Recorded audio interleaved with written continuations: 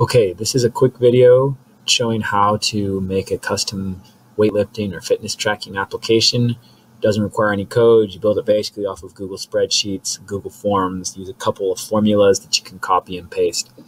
This isn't in complete detail, just the overview, and then if you had questions about specific parts or you needed a more complete video about them, you could ask me, or you could quickly Google some of the things that I'm doing. All right, so the first thing you're going to want to do, and you probably already have a spreadsheet like this if you've been coaching strength and conditioning. There's lots that use Excel formulas and whatnot, but you basically need two things in there. Let me show you here. You need a list of exercises in a column, and this can be updated as you go. For example, I just added Bulgarian split squats today to my list of exercises for a particular workout we were doing, and then you need a list of all the names of the folks that you're going to be in there, and these happen to be copy and pasted from my gradebook roster, but you could enter them by hand or whatnot. And if I had a student add, I could add to the bottom there. All right, once you have that, you will need to create a form. Again, if you want to see how this works, check out my other video that kind of shows the front end, what the user sees and what your using experience is. This is if you're creating it. So if you don't know how to create a Google form, you can Google it or ask me questions in the comments and I will respond to them. Anyways, once you have created a Google form, you're actually going to, you can put the fields custom, whatever you want. So for mine, as you saw the app, they select their name, then they select an exercise, and then they have input boxes for sets, reps, and weight. You can have any number of input boxes. The two, the feature that's important for everything else to work is that you need to have some of them be dropped down. The name needs to be dropped down if the student's selecting it. Otherwise, you'll have a lot of mix-ups. And the exercise or the activity or whatever you're using it for needs to be dropped down. And you're actually going to use an add-on called Form Ranger. And I won't show you how to add it on, except for you go to the add-ons and you look up Form Ranger and you add it on. What Form Ranger basically allows you to do, I'll just show you real quick the functionality, although you can, again, Google Form Ranger and it will show you how to use its magic. Oh, my picture is right in the way. Let's move my picture. Can we move it? Yeah. You can see, like, under select your name, I can populate it from a range and I can add a new range from any spreadsheet. And so you're going to basically add the range from the sheet that you created that had the student names, and you'll do the same under the question for exercises or any other drop-down questions that you want people to be able to select from. The reason for drop-downs is what that creates is neat values in cells that you can then use for sorting and searching. If people type them in, they tend to make errors here and there and you lose the data. Plus it takes more time. Nobody wants to type band or cable hip abduction, target glute medius, when they can just click it on a drop down.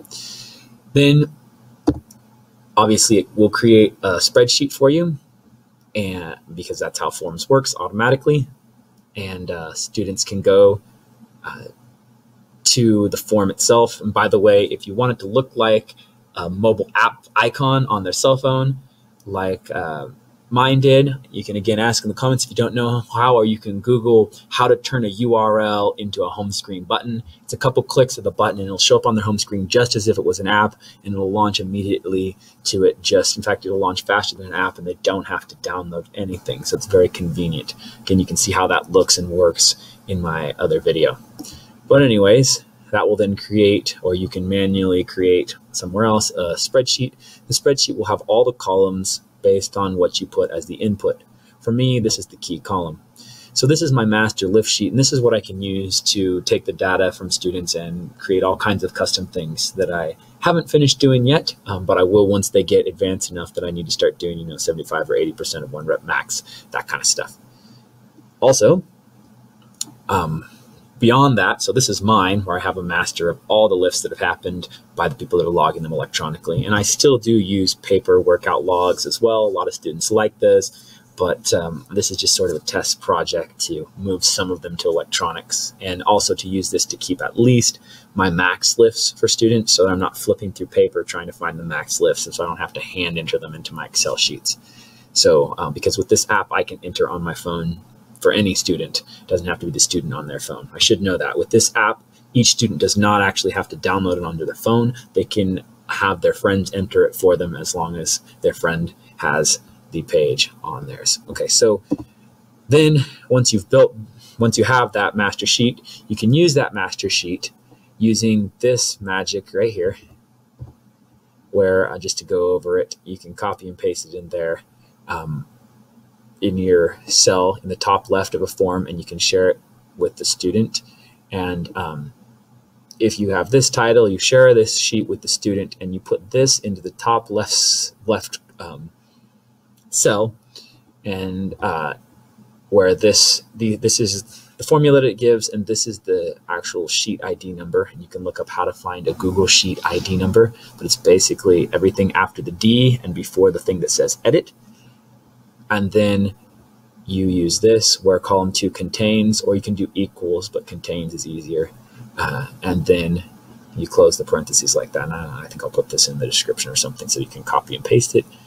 And anyways, if you do that, it will automatically populate all of that student's lifts just onto their sheet, so that you can have each student seeing just their lifts that they recorded while you see all of the master lists.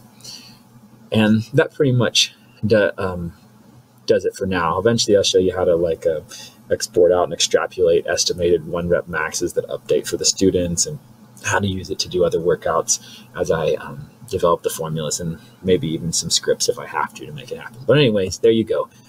You can use that process to create something that works just like an app. Again, see my video to see what it looks like for students. It looks just like a simple app, and yet you update it using just Google Sheets. No need to muck with a database, and students can easily do it without downloading something or worrying about if they have an Android or an iOS or anything like that. It's all simple, all right there.